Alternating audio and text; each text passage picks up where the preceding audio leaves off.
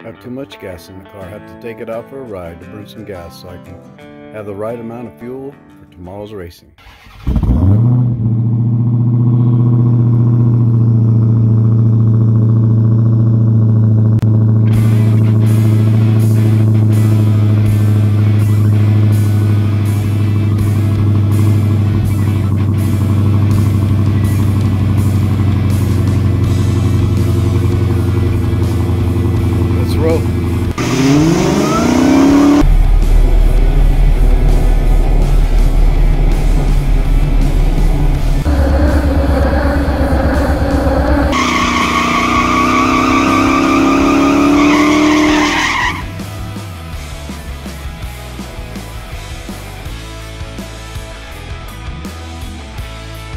Okay, we're in line again. Here we are in Fontana, and the line is getting long. There's the crush, staying cool and ready to roll. The white spot on the tire is so we can count the revolutions of the tire as it spins. Right now it's at 10 pounds. Might be a little light, we're gonna find out. But we've been stopped here in the same position for a while, so we'll see what's happening. Lots of people. There's Don, the camera guy over there talking. Number today is 175. This is the car I'm racing next. It's a Mercedes-Benz 6.3 AMG. I have no idea what that means, but we'll find out.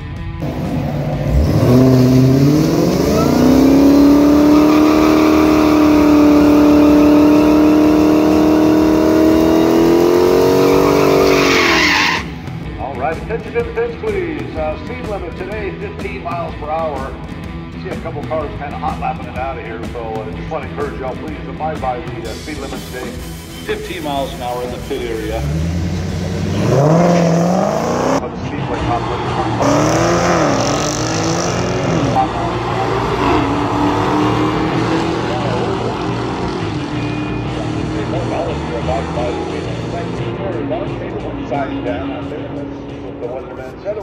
Okay, our first pass was 11.35. Reaction time wasn't that good. I got a little vibration in the car, so I'm going to go pull over and see what's going on with it. So here we go again.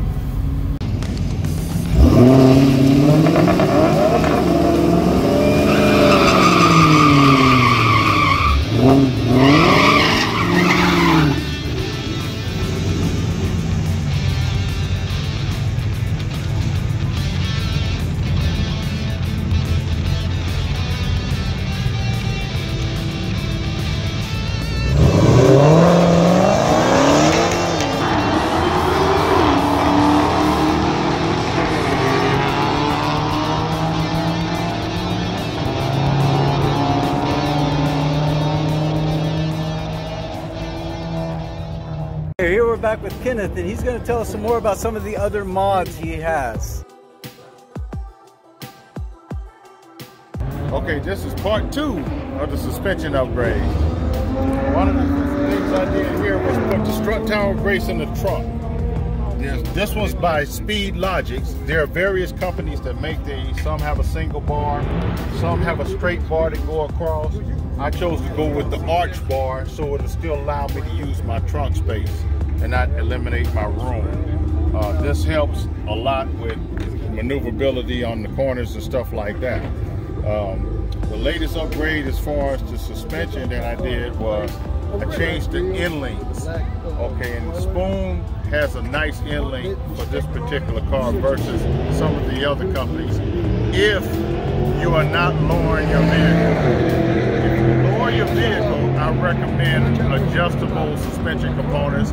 BMR Fabrication or Suspension has those particular components that are adjustable. And all mine is all fixed because I'm at stock ride height. So you're pretty much covered there. Now for you V6 guys, I don't want you guys to get offended. The thing is, the cradle lockout kit is still a must even for you guys because they do flex even with a V6. But that's pretty much all you guys will really need. You don't have to go to the lengths that the 5.7s and the 6.4s and the Hellcats and Demons have to go to because of the torque. Okay, so you might want to consider that. If you do a burnout with your V6, you'll notice that the rear end is still going to bounce around because there's rubber bushings and stuff back there. So go with that. And that's pretty much it that I have to add to that. All right. Okay. Oh yeah. He's debadged the front or the side, and the front, the Venom.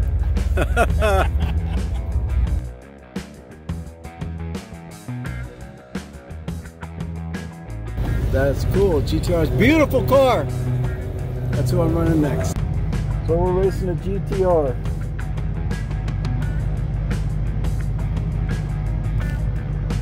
Those have always given me a hard time in the past, so we'll see how we do. This one looks like it's ready to go, so as you saw in the video. He's got a few things on it, so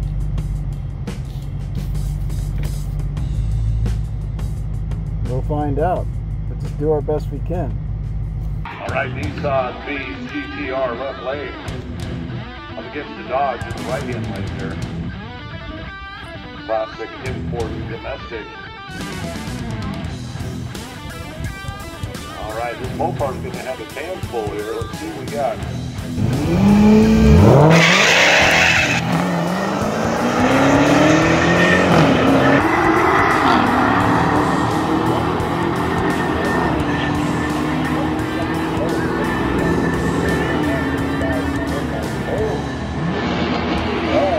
Here it is. I got a bunch of them when he was doing burnouts.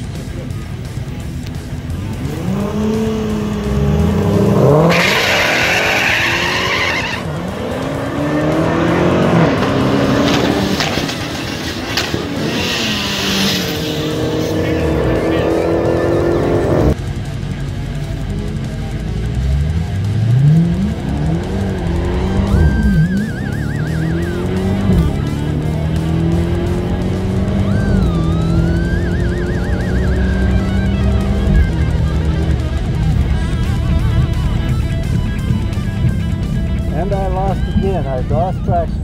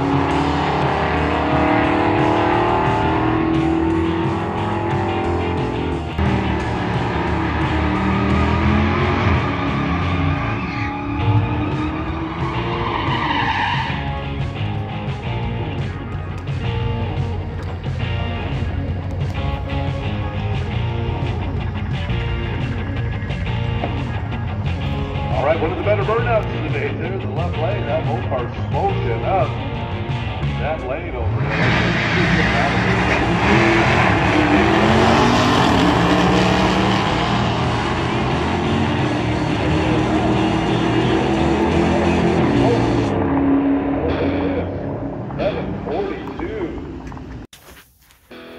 Okay, something I want to show you from today's drag racing.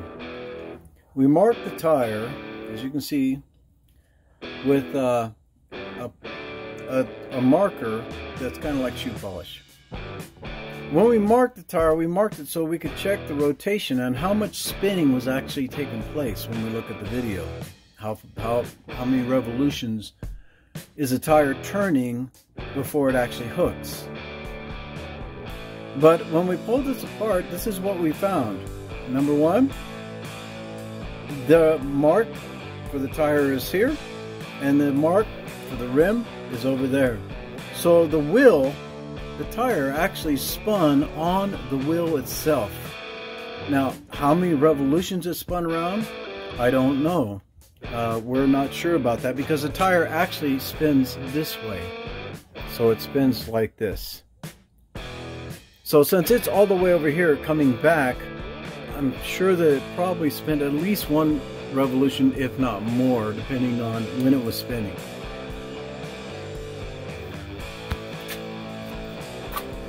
But as you can see, the tire even was spinning on the wheel itself, on the rim, which is incredible. But it is true. So you might want to mark your tires and check for that too. All right, how cool is that? Fun to have these things.